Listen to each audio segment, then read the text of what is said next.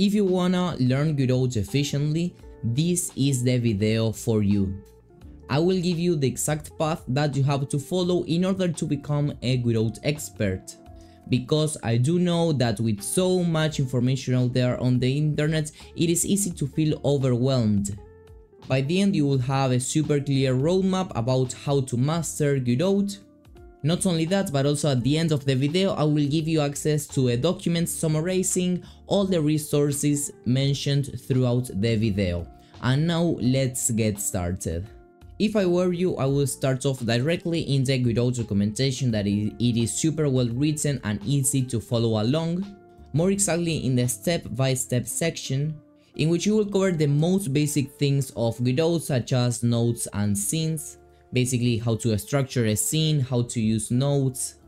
You will also create your first scripts to actually get started into creating something playable, and also how to use some specific things in Godot such as signals. And with this you will have the enough knowledge in order to start creating your actual first games. And once again, the Godot documentation provides a full written course on how to create your first 2D game step by step. And after creating your first 2D game, you can go ahead and actually start off in the 3D world by creating this other 3D game.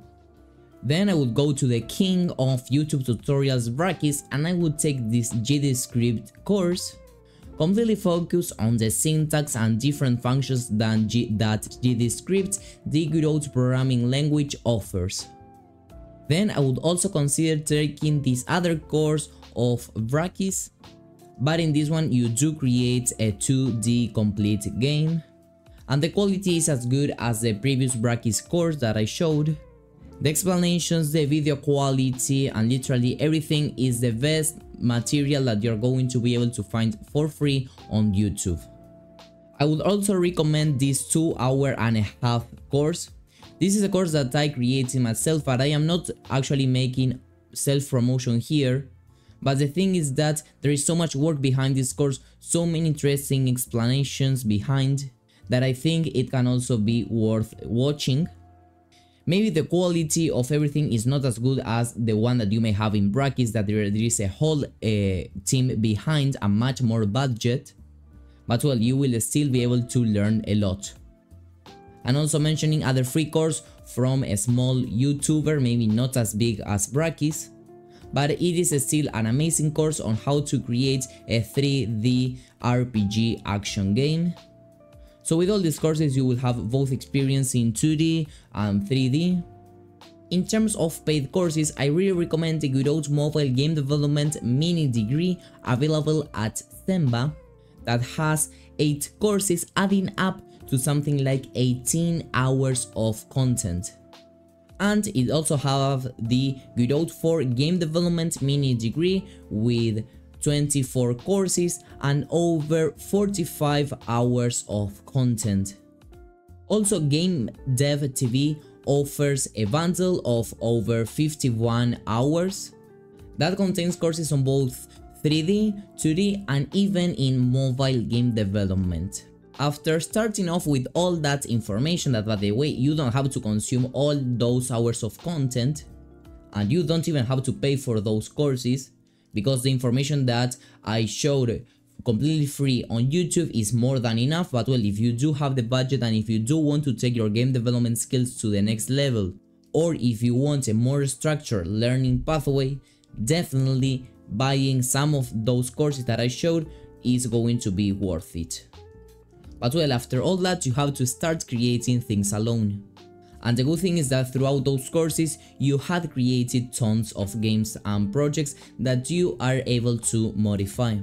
So I would start right there. I would do a copy of any of the projects that you like and that you had created, and I would start messing around a little bit, modifying the code and adding more things to it. In the documents I provide some specific ideas for this, so make sure that you stick until the end to unlock it. But well, the idea is that you already have a base game that you had created, and that on top of that you add some layers of complexity. And also at the same time of after doing this, you can remake some games that are already existing on the Play Store or in any other platform. The idea is that you do this with the least information possible from the outside. Of course, you can always take a look at more resources, documentation, tutorials, etc. But that you start not relying on step-by-step courses to add these features. Step 3 is start developing your own games. In the previous step, you were actually remaking some games that were already existing or modifying some that you had already created in a step-by-step tutorial. But now you have to actually start developing your own games, because by doing that you will actually get an idea of how it is actually to develop your games. Because of course there are a lot of things that change when you follow a step-by-step course and then you start to develop your own games without that guide. So to begin, I would find the concept you like, a game, a feature, etc. You can go to the top charts in any platform for this, for example, and you can think of different questions such as how can it be improved, what can be added, or even what mechanics can be merged from different games to create a new one. And following all these questions, you can start developing your own games. Of course, as these are going to be your first projects, it is quite understandable that you're going to be facing lots of errors, that you're not really going to be understanding how to continue. But the idea is that you're able to finish at least one project that is in some way innovative, or that it is not 100% a copy of something that is already existing, so that you are not only able to demonstrate to yourself that you're able to code something new, but also to ideate on that something and create something new and, let's say, unique. And by doing this and sticking to the path, you're going to actually be able to master Godot. Not only Godot, but actually any other engine or any other thing that you may want to learn outside of programming. Always remember, there is not just one definitive path that you have to follow completely, because this is not a school, this is not something that you have to be following A, B, C, D, E. You can always adapt this path, but well, at least this is a basics from which you can start. Because I do understand that when you look for Godot tutorial, Godot course, there are just so many options out there and it is complicated to choose the best ones. But well, right now you do know at least where to start off, and from there you will know where to look for and where to continue at. To access the document with all the information summed up, you just have to go to the description down below, and in the first line you will find it completely for free. The links, of course, just in case I'm mentioning this, are not sponsored or anything like that. I've done everything for free, so I really appreciate that you could subscribe to the channel, because this can really help me create more videos in the future. And you will also be receiving notifications when new videos are published that I'm sure will help you out. See you in the next one, and bye bye. Thanks a lot for watching.